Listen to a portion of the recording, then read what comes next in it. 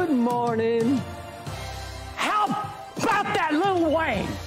I love you, man. How about this Undisputed? You are going to love it, man. How about them Cowboys? NFC Championship game, here we come, baby. Whew. Good morning. This is the greatest morning of my career.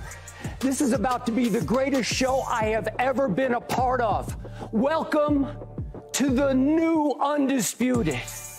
I am about to introduce my new dream team of co-hosts.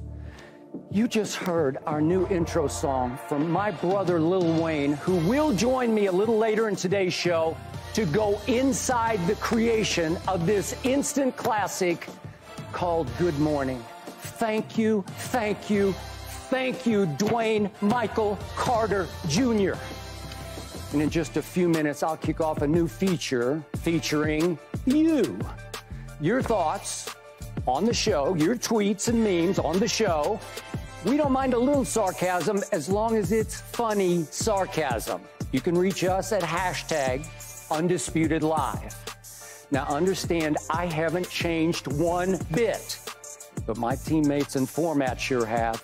LeBron still has no clutch gene. Aaron Rodgers is still the most overhyped player in NFL history.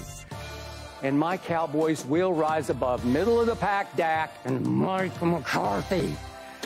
But now you get to hear from three of the biggest personalities in sports history. Are you ready? The time has come to introduce my dream team. First up, he was one of the biggest talkers and smartest players ever. Super Bowl champion with the Seattle Seahawks. Most famous member of the all-time great Legion of Boom. Three-time first team All-Pro. Five-time Pro Bowler. Yet he's best known for putting me in my place 11 years ago on ESPN. Wait, that's not right. Who's writing this stuff? Straight out of Compton, by way of Stanford, Richard Sherman. Come on down. Skip! Richard! Come on now. Here we go. Come on. Hey, you knew this was inevitable. This was inevitable. I wanted you, and I got you. You got me. Next up, he was only the third receiver ever and the last receiver ever to be selected #1 overall in the draft in 1996 by the Jets. He won a Super Bowl with the Bucs in spite of John Gruden.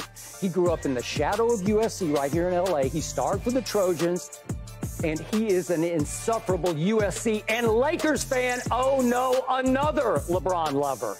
The title of the book he once wrote was Just Give Me the Damn Ball. Well, I'm about to. Here is Keyshawn Johnson. What's happening, Skippy? Whoa. What's up, Sherman? What up, baby? We good? Come on. Yep. Boom. That's right. We're going to have a little bit of fun on this show. Yes, sir. A lot different than what they think it was, I'm sure. Okay, here we go. And last, but definitely not least, as I've said many times, I believe this man was the greatest receiver ever. He was the leader, the rocket fuel of Dallas Cowboy teams that won 3 Super Bowls. Never has there ever been a more fitting nickname, the Playmaker. When it was time to play 88 made plays, trust me, I was there. Now he's about to make a whole bunch more plays right here on the new Undisputed. Out of the U and Big D, Michael Irvin. You. Woo. How you do? Hey, I am here now. Good to be home, too.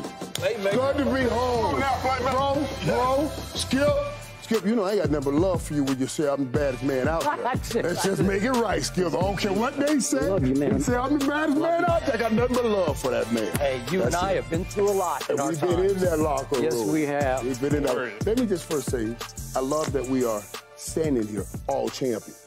As players, all champions. So when we talk, we all know what we're talking about and where we're talking from. We're talking from that stadium of a champion, since we're all of that. Yes, sir. And allow me to say, it is surreal to be here with you three, but it is a distinct honor for me to be sitting amongst the three of you. So I appreciate all of you. I fought for all of you to be here, and it is a privilege and an honor to be with it was the a three fight. of you. It wasn't easy. That's for sure. Then again, allow me to say, I'm actually afraid to ask the first question because I'm afraid once you guys start talking, I'll never get another word in on the rest of the history of the show.